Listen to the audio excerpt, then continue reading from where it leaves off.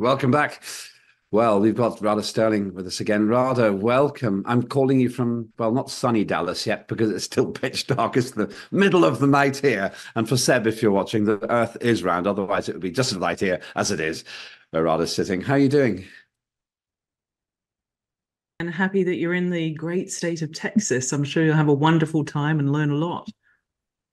It's not a place I've been before. I can tell you three things. Mm, First of all, the people are really, really friendly. mm. Secondly, it's really humid here. It's a sort of Yes. subtropical environment, and I didn't expect that. And Mm. you got these bugs and creepy crawlies, and they said, "Watch out for the snakes," which is scary.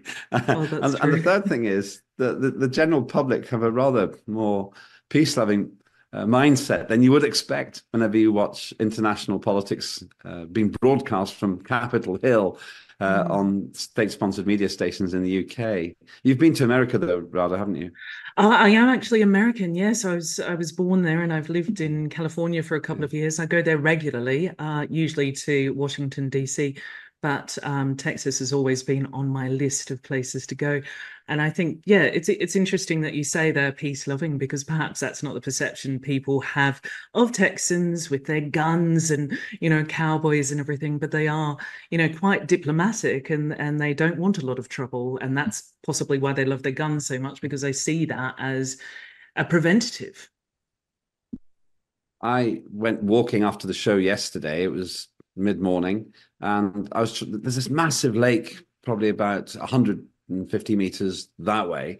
And I Mm. tried to get down to it, and I went through what seemed to be somebody's garden in the end. When I came back to where I'm staying, I mentioned to one of the people who run the place what I had done. I said, "Is that a public throughput?" He said, "No, sir, that's I can't do a Texas accent. No, sir, that's a garden." I said, "Well, I hope they don't mind." He said, "Well, you could have got shot." and and he meant it. He didn't really, he wasn't threatening me. He just said, "Well, you could have got shot. That's what we do Just around here." matter of fact, actually, yes. Yeah. Shoot the guy Yeah. So guy in the probably, suit in your garden. yeah, exactly. Don't you know who I am? Ah, there we go. Exactly. So I'll probably skip the walking experience today, but I'm very, very fond of the people here. Interestingly, Mm. you yourself say that you're American born, which also entitles you to stand for president of the United States. Oh yes, I've considered it. I think with all of the drama going on in America, though, that would be quite an endeavor. Yes, I would say so as well. Later Mm, on in the show, I'm going to speak to a Texan born and bred, mm, Teresa Jones, and she was a mm, chaperone last night to me. We mm. went to this lovely riverside area, and it seems to me, to misquote the Sting, the singer, the Texans love their children too. He Mm, sang a song mm, about Russians loving their children. mm. What I notice when I travel is people pretty much want the same thing all over the Yes, world. They want yes. peace. They want Peace, food. They stability. want, Mm, yeah, they want love if mm, intimacy, they want love if they can get it. yeah. And Mm, some people want to have children. And mm, kind of after that, it's about it. Really, there's a yeah. guy called Maslow. I often quote him, Maslow's hierarchy of need. And he describes what motivates us. And I think it's the same Mm, everywhere. And the people in mm. Texas, they want the same thing. And it's interesting. Absolutely. They've got much bigger cars. I've been driven That's around true. this Yeah. one of the people who's helping me here. He's driving me around. She's driving me around in a 5.6 liter V8 engine car. Mm, Amazing. mm. And I said, "Don't you have any concerns about the size of your vehicle?" And she Parking. went, "No, no." She went, "No, no. I think it's." She said, "I think it's big enough." I mean, Mm. yeah, I was thinking about it the other Yeah. way around. It's virtually a bus, madam. Yeah. Absolutely. You just wouldn't see that kind of thing going around London, would you? You couldn't park it, No, and you Sadiq Khan couldn't. would Mm. yeah, so Sadiq Khan would brand you an enemy of the state. I'll probably talk about that a bit later on. Uh, Certainly. Turning to you, I really found our conversation interesting the other day. Let's, for those who didn't hear or see it, tell us a little bit about yourself, Rado, please. I'm a crisis manager, founder of Due Process International, that assists people in various difficult situations all over the world. That can be facing persecution by America, by Middle Eastern states, or in some very unusual situations, sometimes life or death. And that means that as part of what we do, we deal regularly with politicians. That can be, for example, you're in Texas at the moment, so we worked with Senator Ted Cruz on some of our cases, and he was extremely helpful, and other Congress people in that state and all of the states in America. So it just gives us a sort of overview. It gives us that interaction with politicians, and we get that insight into what inspires them to, assist us to reach our goals, which is ultimately to help usually a particular individual in that difficult situation. How successful, after the break, we'll talk about a couple of specific issues, but how successful do you feel you can be in a world where, and here's my opinion, self-interest often usurps the public interest? I mean, the thing is, if you're trying to help an individual, that's much easier. Obviously, you can just find what's also going to reflectively help that politician achieve, it might be good publicity, it might be helping a constituent or similar. But I think the overall issues are probably the most difficult ones, and that's the issues of censorship and free speech and the suppression of information, the progression, the new way that governments are trying to do things, such as censor, in the first instance, if we have a complaint about a new idea, whether it's a COVID vaccine or similar, suppressing anyone who questions or opposes that. And then later in 2 years' time, usually seems to be the average time it takes for the press, for the media to catch on, and for the general public to start really seeing that, okay, we shouldn't have just automatically believed what we were spoon-fed by the press and by the government. But then by the time 2 years is up, there seem to be very little consequences for whatever action has been taken that has negatively impacted the public. And, a great example is obviously COVID. But I think we see that with the suppression of information when it comes to wartime as well, all the way back to Iraq, and of course before that too. And most recently, with everything that's been going on in Russia, Ukraine, there's a lot of information that we are just denied by the government. And then we have this push to go in directions that we don't necessarily want to go in. That could be taking on refugees. It could be becoming a cashless society, I think. And with the development of artificial intelligence and further surveillance by the government of the people without that accountability, I think there's so many issues that we really need to be talking about, need to be debating, and need to be installing more checks and balances on the government and the legislators and the organizations that have that power over us. So I guess that's the issue that I'm seeing more and more, is rather than focusing on these individual cases, focusing on more of these issues. And I guess it's great to see that I think more and more voices are coming to that platform. More and more people are becoming more popular with their views, and more people are asking those questions. Yeah, after the break, I want to explore, if it's okay with you, a particular question, which is partly sponsored by the fact that I'm here in the United States, which claims to be the land of the free. I learned that you can actually get fined if you don't cut your grass enough, where I'm staying at the moment. Yes. The place looks like Stepford. If you've seen the film The Stepford Wives, yes, everything is perfect. I kind of feel it's a cross between that and The Truman Show. And I'm not criticizing it. It's absolutely perfect. It makes me feel like I'm living in a slum, even though I live in rather leafy Surrey, which is a posh part of the outskirts of London. And so after the break, I want to talk about, and it's quite a philosophical question, but what do you consider to be the nature of free speech, and what should be our rights as global citizens? And the reason I'm asking that question is because people here are free-minded and really openly saying their variance to what is done in their name internationally by America. But there are also these other strictures. And how do you give people freedom if you're frightened of what they think when they're allowed to speak freely? And there seems to be a malaise which is developing in the world at the moment. That's what I think. We'll come back to Radha in just a minute. If you've got calls and comments, then I will read them out. Mr. Moose, it looks like that. I'm not sleeping. I'm reading. All right. Got it, Mr. Moose. I'll check what you've been up to during the break. We'll come back to Radha and see what she has to say about free speech as well. Wide Awake and with you. This is Lembit Öpik on today's News Talk. See you in a minute. TNT's Chris Smith. The never-ending drama surrounding the Bruce Lehrmann versus Channel 10 defamation case. Now, we've had some doozy allegations in the last 24 hours. You may have caught up with this. Allegations that Seven, the channel, paid for illicit drugs and prostitutes while they were trying to convince Learman to give an exclusive story to the channel. Now, in a previous life, I spent a significant number of years chasing very important and high-profile people who everyone wanted to speak with or hear from, and we did a lot of dastardly things to try and secure those exclusive interviews.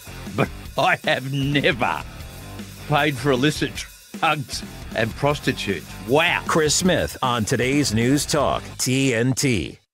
A better business tip from TNT Radio. One reason people tune in to TNT Radio is often because they're loyal to a specific show or personality.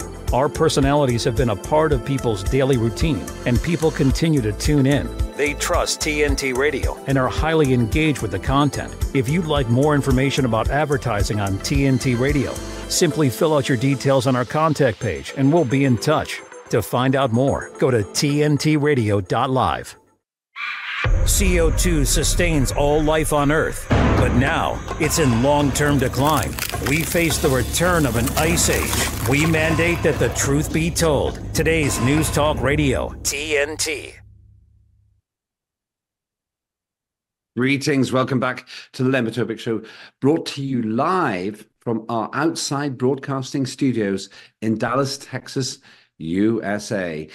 The song remains the same, though. If you want to make comments, then go to the tntradio.live website, or you can find our phone numbers wherever you are in the world, whether you're just around the corner from me in Texas or around the other side of the world from me in, at the moment, the United Kingdom. You're most welcome to have your say. The time goes very quickly, so apologies if I don't get to your call or comment. We do get deep and heavy into our discussions. The upside of it is, of course, that you do see this live and unedited. That is what free speech is all about. That's what I'm discussing with my current guest. That's Radha Stirling, who's made something of a career out of defending rights and freedoms all over the world. Radha, I wanted to speak slightly philosophically with you. And it's an open question, but what would you, and I want to do this just for the context. I'm trying to explore the extent to which free speech is genuinely being suppressed. My opinion is that it is. And my opinion is that technology, which should actually open up dialogue, has been used to shut us down, especially now that apparently some of the big companies are using AI, artificial intelligence, to shut down other AI, but it could shut down a person. So I'm wondering, in big picture terms, what would you consider to have been your greatest triumph and your greatest frustration in terms of your campaigning for liberty and human rights? Yes, I mean, for a long, long time, I personally and my organization criticized countries like the UAE, where journalists are absolutely suppressed, where everything they write goes through a government, filtration, where they check everything off and allow it to be published, where journalists are going to be locked up for publishing something that is adversarial to the government or embarrassing or, whatever it is, unless it's favorable, that person actually risks their freedom. And of course, that's significant. There are also laws there whereby if you WhatsApp someone privately, it could be your spouse, it could be your flatmate, and you say something rude to them, that's also against the law. And if they report you to the police, you will be arrested and prosecuted for that. So there's quite extreme limitations on free speech in countries like the UAE, Saudi, Qatar. But then you see that more and more happening in the United Kingdom. I think that the United Kingdom actually has terrible freedom of expression provisions whereby people can be prosecuted, they can be arrested, they can be deplatformed, where you had, for example, I think most recent, probably high profile case of that is the Russell Brand, where you had, political figures actually writing to social media platforms and asking them to demonetize him. I think that's extreme.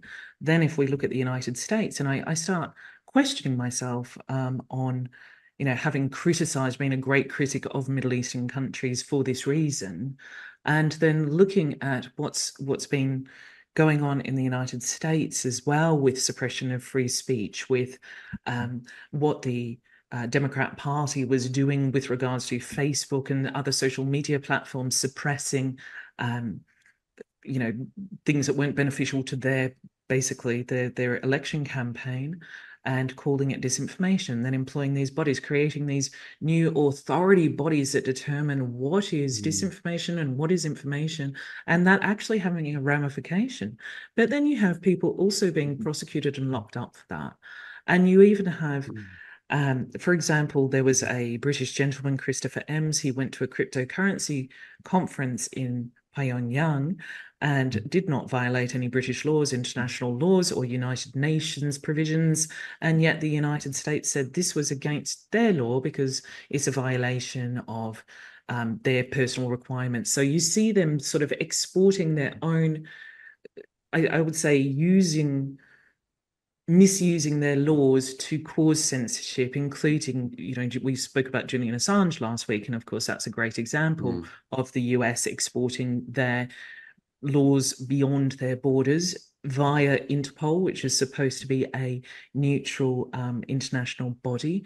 But when all of the countries who are members can misuse that, you end up seeing a lot of people listed with an Interpol red notice for journalism, for essentially exercising their United Nations right to freedom of expression. I think a good example, one of the cases I've been working on recently, is that of Tara Reid. I don't know whether you've heard of her, but she was working for Senator Biden, and she made sexual assault allegations against him around about 2 years ago. And then she has basically had to flee the United States for fear of persecution, they instructed a grand jury to gain all of her Twitter and social media profiles and bank accounts and all sorts of things.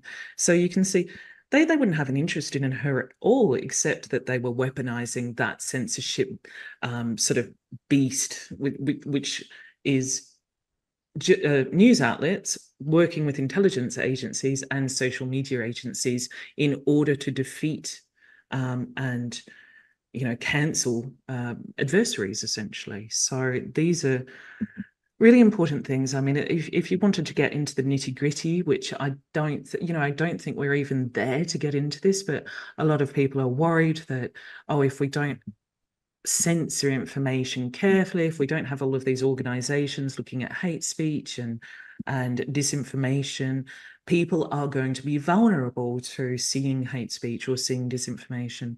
Well, I think that at this stage, it is more important that we get that information, because there is such a push against depriving us of the information that we require to make decisions and to protest or lobby or change our voting protocols or favoured parties, procedures. If we don't have that information, we can't make those decisions. We're absolutely controlled. And I would rather that we might be exposed to a little bit of hate speech and a little bit of disinformation than be babied. We don't need to be babied. I definitely don't think we need to live in a nanny state. We see examples of a nanny state and we criticize them. We criticize China with their social points systems. We criticize all sorts of regimes, as we call them, for that sort of oppressive government behavior. And yet we're pushing more and more in line to do that to our own citizens. So I think that that's probably the most important push at the moment. I was pretty happy to see Elon Musk take over Twitter at the time, because I think it was just a monopoly of censorship and primarily coming from one particular political party permeating the entire world. You eloquently describe in my view, the assault on free speech that we're all experiencing. Once again, that's an opinion, but it's one I feel quite strongly. I've been cancelled for various reasons, and I very rarely trust the reason I'm given. I tend to assume it's a different reason that they won't share. And I don't even understand why people do that. If somebody doesn't want me to be on because of my views, they should say so. But I suspect there's a degree of shame in it. I suspect they recognize this isn't really how they should be working. We talked about Julian Assange, and he's a very public case. But you've listed a series of less well-known, at least in the United Kingdom, cases where the same thing has happened because the individuals have either been out of order in the eyes of the state or speaking inconvenient truths. This point about technology, has it made it harder or easier, or is it not a factor in terms of the extent to which we're controlled and censored? Because after all, if you say too much, maybe your phone could be cut off, for example. I think it's more worrying, although right now and for the past few years, we've been able to gain a lot more information and hear a lot more voices. You know, they haven't had to go through mainstream media. They haven't had to work extremely hard to get their points of view out. But there is that issue that if they get too big or they get too inconvenient to certain powers, they have the ability to absolutely remove that voice, remove their income. Let's face it, the more and more dependent we become on technology and companies, whether it's Zoom, whether it's YouTube, whether it's Twitter, to get our message out, the more vulnerable we are to control. Because as soon as we get just that little bit too big, we can either be completely deplatformed, we can have our bank accounts closed down, we can be a persona non grata essentially on the internet, and they do have the monopoly to achieve that. And I think that's also another issue and reason why TikTok is seen as a threat, because, okay, maybe they're less able to control TikTok to that extent, or other platforms coming from other countries. So there is that push where they do want to have everything under the one umbrella, under this conglomerate of control, and that is of great risk to us. I think we saw it during COVID in particular. On Facebook, people started questioning whether the virus did in fact come from a wet market or whether it came from the Wuhan lab, and they were kicked off Facebook for various amounts of time, sometimes having their accounts permanently deleted or being branded an antagonist, a conspiracy theorist, and someone not to be trusted. And that kind of cancel culture at the time, which is a form of censorship, can ruin people's businesses, can ruin their livelihood, can ostracize them from a community. So when you have all of those powers, and I think the politicians essentially using these platforms to achieve those results, we leave ourselves extremely vulnerable to future control. And I think we need to really keep our governments in checks. And I think this should be possibly one of the most important issues when it comes to voting. And I would like to see more politicians out there, perhaps even more parties, because I'm quite tired of just two parties and them all voting for the same legislation, all supporting these legislations that we have not been as people consulted on. Yes, this convergence on these fundamental issues bothers me, rather. I got involved in politics not because of economic policy. I think governments wreck economies. I don't think they very often help them. But because of libertarian issues, it seems to me that a government can actually quite profoundly affect your liberty in terms of freedom of expression, how you live your life. And on top of that, we've now got this new malaise where the government tells us what freedom looks like. You've got to be tolerant about transsexual politics and LGBTQI and so on. You have to be understanding about a whole bunch of things that define whether you're a good person or not. But if you, for example, have fundamentalist religious beliefs, then you are pariahed, with one exception. If you have a fundamentalist religious belief in climate emergency, then you're allowed to talk about that, even though it's, it might be scientifically illiterate to believe that. What I'm worried about now is do-gooding politicians who don't really have the depth to do their job, certainly compared to when I started out in the 1980s. These do-gooding politicians now tell us what's acceptable. I'm hoping we might be able to get a lawyer on later to talk about this situation in Scotland and the north of the British Isles, where they're now setting themselves up as the judge and jury for what you're allowed to say and what's offensive, with a list of defended or protected characteristics. I wonder if this is the foothill of totalitarianism.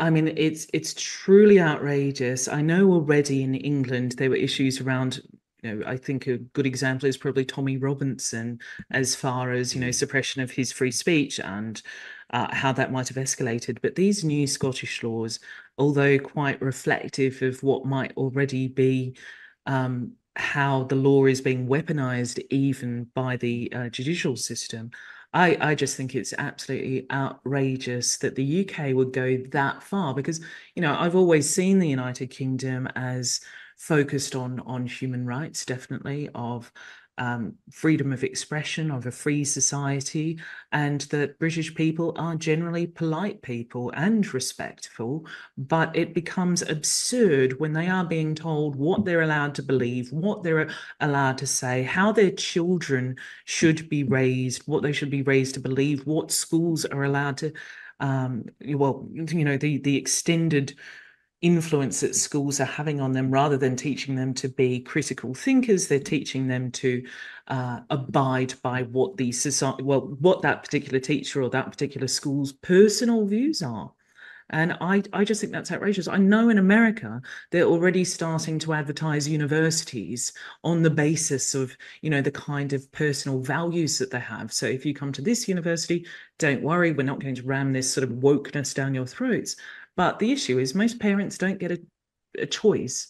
They're allocated a school and they have to go there. And I think that it's truly outrageous. I hope that the Scottish people challenge it, that this isn't the last we'll hear of it, that it does get overturned, that when we see test cases go through, that precedent will be set to protect people further in the long run. But this legislation should never have been passed. But past it was, and later on I want to come back to talking about, in terms of your work, how we can fix these issues.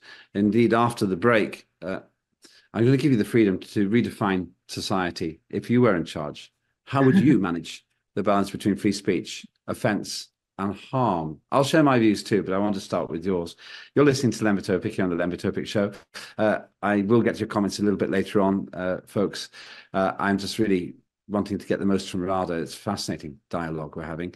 Do get involved. I will get back to your comments as well. I'll do it just after the top of the hour, I would expect. In the meantime, thank you very much for the comments you're making about free speech, and you can make them here. You will not get censored on my show. This is the Lembit Öpik Show. This is TNT. We'll see you in a minute. Military families often sacrifice precious time away from loved ones while serving our country. And for those with children, the separation can be especially difficult. We were worried that with him leaving, that she would lose those connections with her dad. Some of life's best moments happen between parents, children, and the pages of a good book. United Through Reading provides that connection. You can watch your mom or dad read a book to you, and it almost feels like they're really there. We ensure they remain a consistent, meaningful part of their children's lives, no matter the distance. Just seeing Jacob recognize Daddy again after a long time just melted my heart. And now, as we're facing greater isolation from our loved ones, United Through Reading is also available to veterans. Learn more about United Through Reading and download our free secure app at unitedthroughreading.org.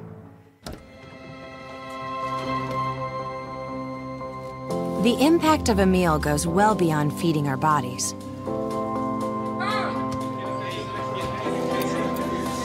Because when people are fed, futures are nourished. Everyone deserves to live a full life. And with your help, together we can end hunger. Join the movement at feedingamerica.org/actnow.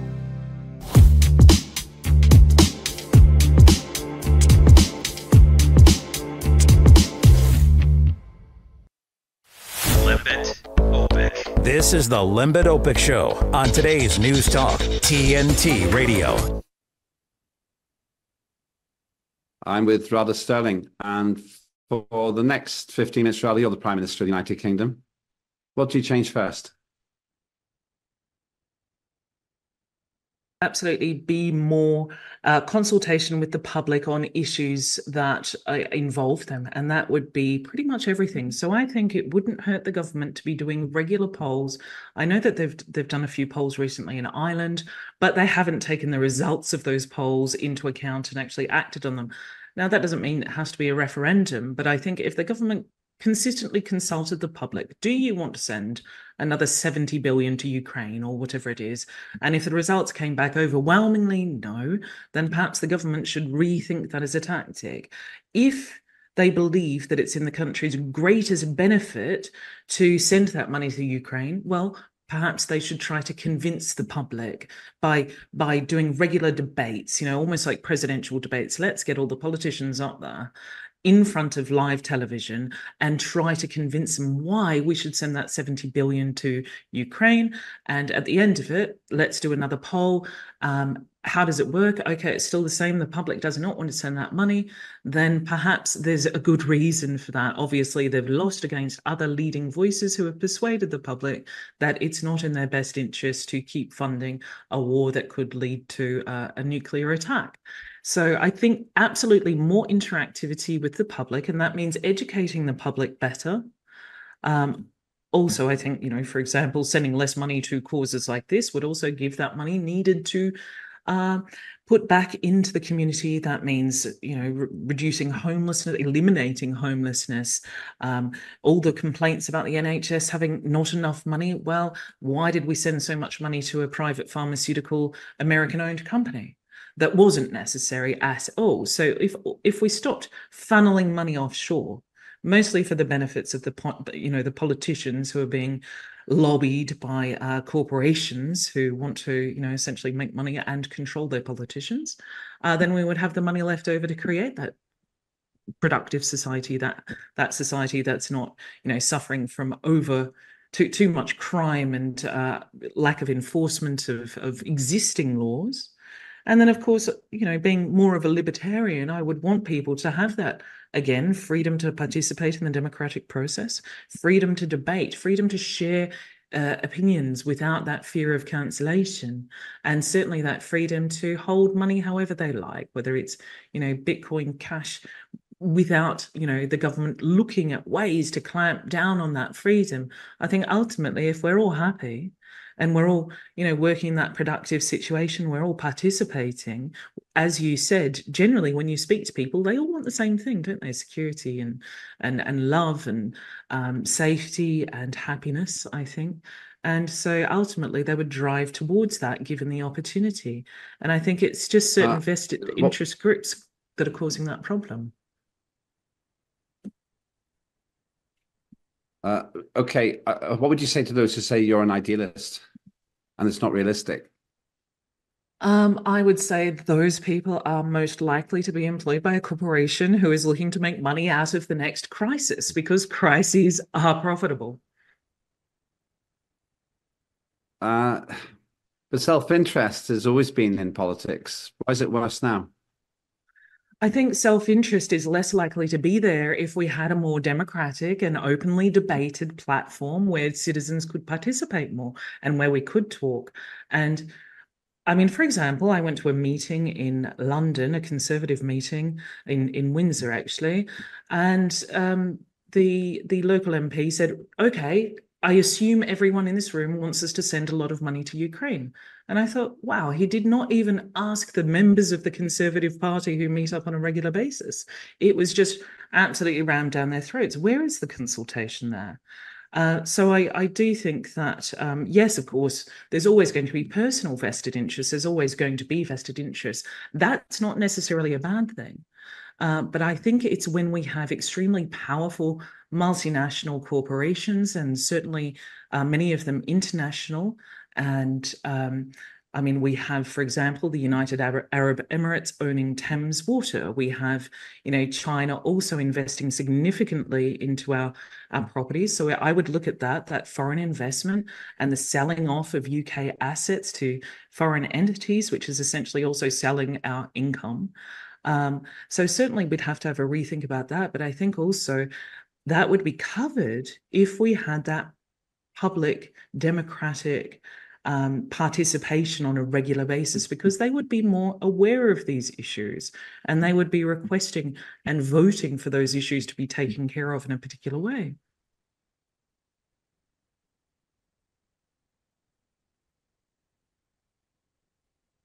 What's your assessment of the relative mindset of the Labour Party and the Conservatives? One of them will form the government in one form or another in Britain.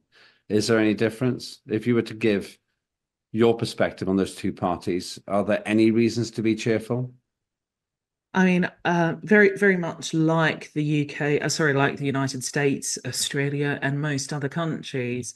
I think we do have that issue that at the end of the day, most of these parties, there might be some very, very important issues to people. For example, I think in America, you're going to be looking at the illegals coming over the southern border and the economy. So you're going to look at it from that point of view. And then other people might vote on sort of broad strokes, human rights or climate change and that kind of thing. But at the end of the day, it doesn't seem to matter really who you vote for on the bigger issues of censorship, on government clamping down on actual the rights to exist in a sort of libertarian society, the right to participate democratically.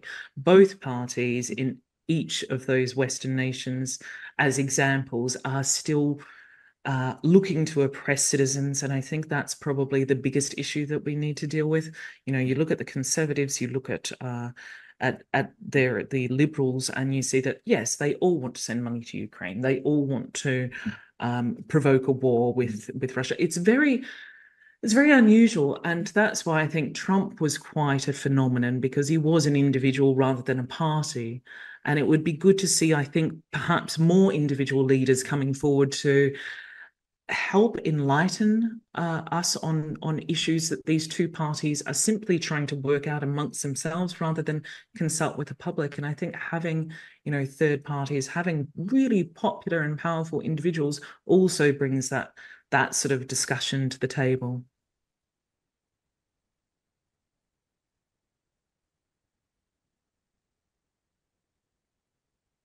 Difference between Rishi Sunak's leadership and Sir Keir Starmer's. If you were to advise either of those party leaders how to change direction without losing face, what would you tell them? I mean, neither of them are heading in the right direction as far as I'm concerned. Rishi Sunak from day one made, various promises that never came into fruition. Ultimately, I find that Rishi, like most before him, essentially do fall to the powers that would be America, that would be their leadership, and being told how to interact, whether it's with NATO, COVID, anything. They are beholden to the United States at this point, and there's very little care about the citizens of the United Kingdom. I can't imagine why Rishi Sunak has not been able to deal with the rising crime rates in London. The fact that, Americans and Middle Easterns especially think that it's completely unsafe to come to London. And perhaps they're right in many, many areas. And even in, as you said, whether it's mobile phones, whether it's stabbings, it could be anywhere. I don't see why the United Kingdom is able to, brave meeting with other leaders while they have these issues going on, yet while still funneling zillions off to, whatever endeavor they deem at that point. I think that Rishi Sunak really, it will be nice when we actually get to democratically elect a prime minister in the future. And frankly, I hope, that one day that person will not just be party oriented, will be an outsider, will be someone who cares about the future of the country and not just lining their pockets for the next 4 to 8 years. As far as taxation is concerned, I think a lot of people get sucked in that, okay, we're going to rise taxes, we're going to reduce taxes, and this is going to be great. When has it ever actually really helped that much? Do we still have homeless people? Are we still siphoning off billions to this cause or that cause? It seems to be mostly talk. We're going to have crime. The NHS is going to be underfunded. We're going to sell off our resources, sell off our utility companies. And in the long run, our children are entering a world that is becoming harder and harder to function from a young age, harder for them just to live off the wages that they have, harder for them to obtain loans for real estate. The loans are getting higher, the interest is getting more. I think that society is becoming more difficult, and I think that it really does require that a new leader, a new party, or more participation of the public in the decision making. Well, here's my challenge to you then. You do this outstanding work, and you're a great guest because I always find myself aligned with what you're saying, which isn't a good reason to have people on just because I happen to agree with them. It's nice, though. But it is reassuring. I felt very much out in the cold for a long time as a member of Parliament, because I actually felt when I was an MP, I said, "Oh, you can't say that. Why not? Why can't we legalise all drugs?" "Oh, no, you can't say that." And then 10 years later, Canada does. Yeah. And it seems that I was ahead of the curve. So it is nice to be with a fellow traveller. But here's the big challenge. I can't see much difference between Sunak and Starmer. I think it'd actually be quite charitable, to be honest. I wonder if we've now got a political class that doesn't understand the things that you're talking about. They don't take freedom seriously because they come from an entitled background. No one can pretend that Sunak or Starmer have ever lived on the breadline. No one can pretend that they actually suffer the just about managing dilemma of whether you buy the bread or you buy a pot noodle or whatever it happens to be. Is it possible that you have a responsibility to stand for Parliament? It's quite possible, and it's something that I have considered and will continue to. I think I think, yes, definitely. And as you say, you can feel quite isolated having these points of view. And luckily, more and more people are kind of coming forward and sharing these alternative, or not even alternative, in my opinion. These are just normal sort of mainstream views that have been suppressed by a government who's looking to create a crisis in people's heads to get votes. So I think this whole, dispute has been generated by political interests. I think before that, it would be quite easy to have a conversation with someone over dinner who had completely different views. And it didn't result in cancellation. It resulted in an interesting conversation, an interesting debate. So absolutely, yes, you're right. Yeah, I think more and more people with these views need to get out there and not be afraid of that cancellation, not be afraid of having to deal with these political figures out there, and perhaps it is their responsibility to expose them for what they are as well. I don't think that one needs to have suffered in life to understand the suffering of the average person. I do agree that people like Rishi Sunak is not necessarily going to understand what it feels like to be in that position, but you don't need to have been through it to have empathy and to see that it's wrong. You just walk down the street and see the homeless people, and if you don't have empathy, then I don't think that you should even be in that position. If you don't genuinely care, you either never cared or something's happened along the way where you've just prioritized your own interests over everything else. And I think no one should be in a position of leading citizens if they don't have that empathy to be able to understand what everyone's going through. And that can be the people struggling at the very lower end, and it can be the entrepreneurs, and even the millionaires who are looking to grow and create businesses that ultimately give employment. So I think that you need to have a broad range of empathy. You can't just say tax the rich, tax the rich, tax the rich, company owners, without the ramifications of, okay, they might leave the country and go offshore, or they might, relocate to a more friendly jurisdiction like Texas, for example. So I think you do have to have the appreciation of all spectrums, all levels of income, and help them all as much as possible. And certainly neither one of the candidates for the next election have that at all. That's my problem. Everything else you said there was quite optimistic until your last sentence, Radha. I agree with you. I can't see who can run this country with the heart and the soul that we're looking for, which means, as they used to say when I was demonstrating in the 1980s, one solution revolution. But it doesn't tend to work either very often, certainly not in the UK.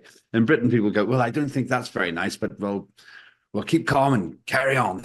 And I just wonder if the British and perhaps the Western acceptance of authority means that by the time we turn around to realize our freedom's gone, it's too late. And we'll be living in 15-minute cities. You'll only be allowed to fly if you're a multi-billionaire with your private jet to tell people not to fly. And so we end up in this horrendous dystopian world where the rich get more powerful and the poor get locked into their homes, as Oxford, a city in Britain, is trying to do. I understand they're actually talking about having climate lockdowns, even though there is no climate crisis. Where does this end?